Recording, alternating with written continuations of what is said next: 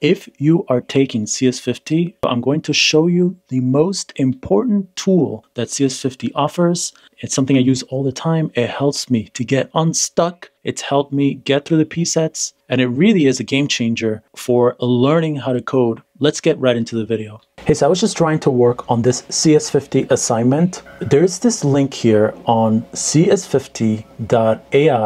I'm just at the moment trying to work on connecting this application, which is built on Django, to the front end using React. I got to this page after logging in with my GitHub account.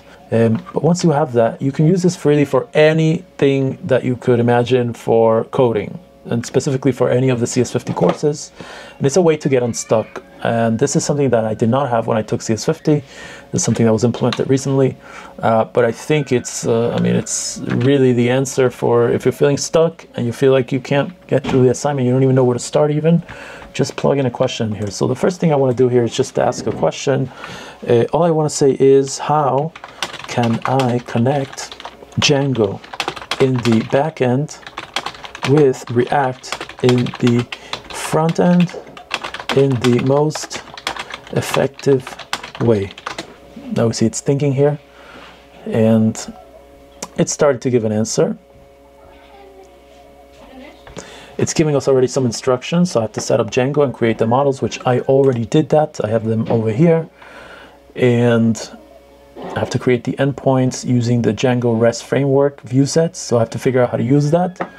And so it's not giving me the answer specifically. Like, it's not something I could copy and paste, but it's giving me a direction of where I need to go, which is good because I don't want the answer, believe it or not. I want to learn how to do this on my own so that I could really remember it, so I could really absorb it. How can I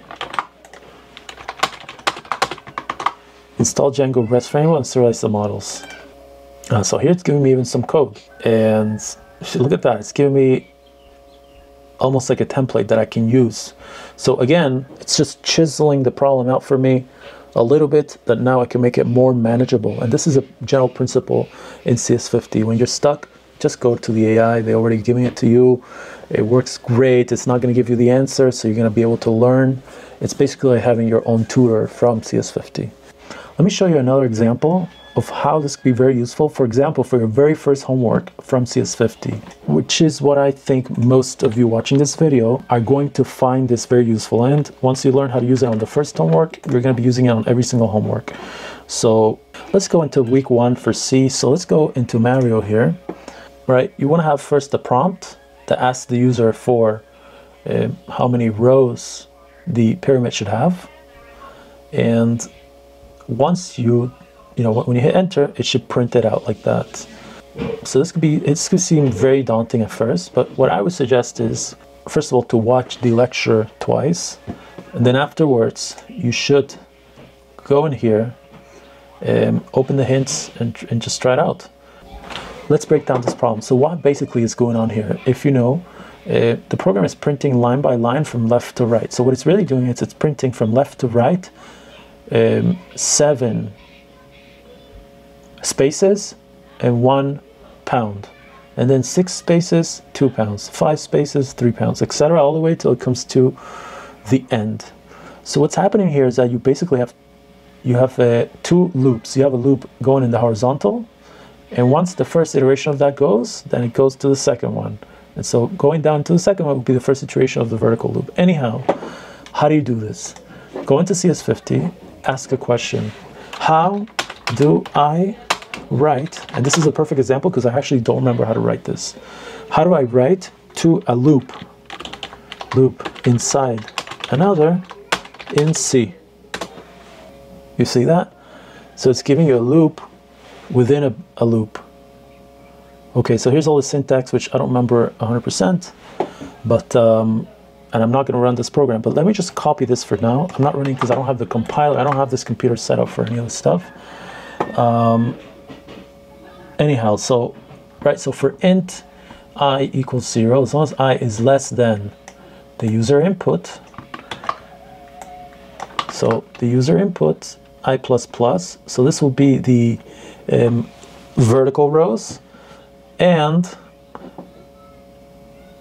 here we're gonna have user J. Let me see here. It's something along the lines of J minus user input, J minus user input. And you might even need this to be in brackets, or sorry, in parentheses. Now I don't remember if this is actually how you print in C. We have to look it up. How to print in C. Yeah, but I think that we have to write it like this, but take out the N. Yeah, we take this out. I believe this is how you prevent it from printing on a new line, so it'll print all of it straight. If not, just figure out how exactly you need to. There's maybe some code missing here to keep it printing on one line. But the general idea, I'm sure you're getting it. Sorry, it's not going to print that. It's going to print space. And then after that, I think we need a second loop even over here. You'll see here that, you know, I got unstuck. I was stuck. I more or less deduce what I need to do. And I'm just throughout using CS50.ai to just finish the homework